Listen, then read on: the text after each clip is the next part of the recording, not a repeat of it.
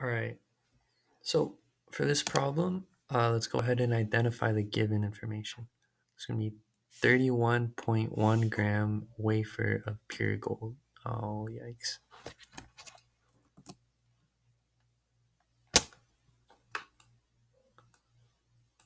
Okay, so like I was saying, it's going to be a 31.1 gram wafer of gold initially at 69.3 degrees Celsius, submerged into 64.2 grams of water at 27.8 degrees Celsius. Then it's asking for the final temperature of both substances at thermal equilibrium. So for this problem, we are going to be using the formula MCAT is equal to negative MCAT.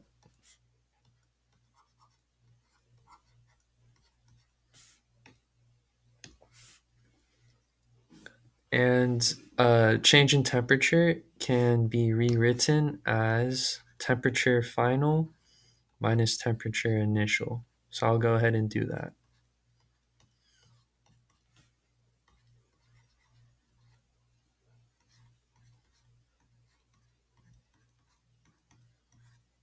And just to remind everyone, M stands for mass, C is the heat capacity, and then triangle T is change in temperature. So let's go ahead and plug all of our values in. So our mass is going to be 31.1 grams.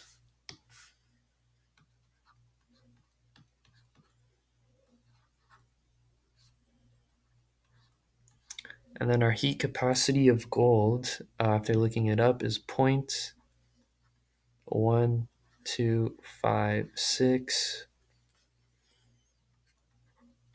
joules over grams times degrees Celsius.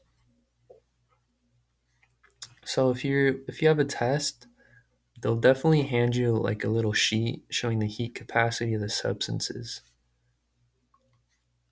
And then our temperature final, we're asked to find the final temperature, but we are given the initial temperature right here.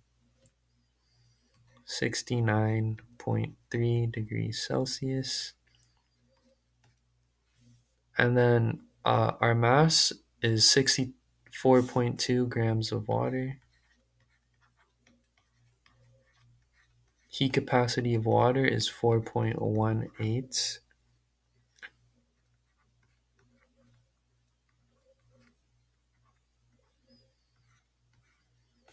And then it says that the initial temperature of water is 27.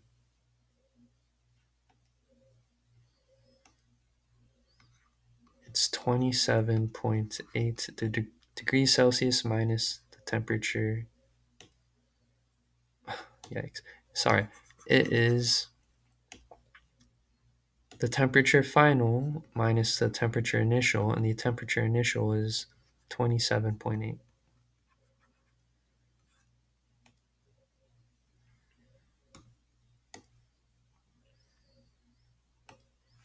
So what you want to do is you're just going to multiply out these terms and notice that the units do cancel.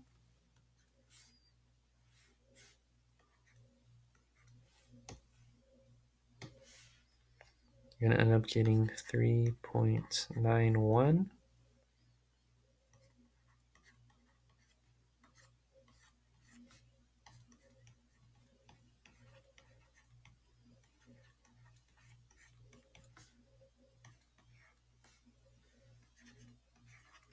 Then when you multiply 64.2 times 4.18, you are going to get 268.37.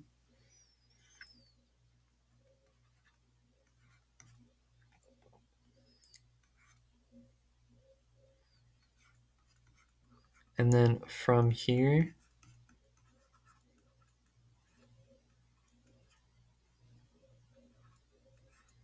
it's just going to be algebra. You're going to distribute the term, and then you're going to solve for T, temperature final. So I'll go ahead and do that.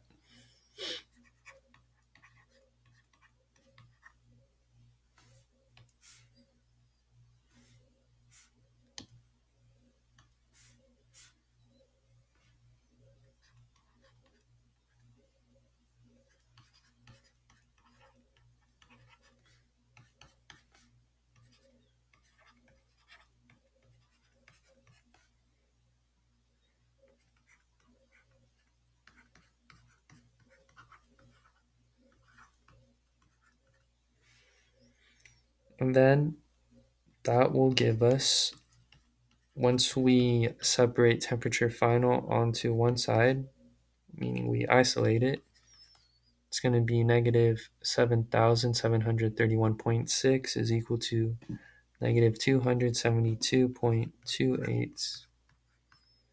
Then just divide both sides, and then that will give you 28.39. And the units is going to be in Celsius, just because when looking at the question, it says what is the final temperature. So the only units that would make sense is Celsius.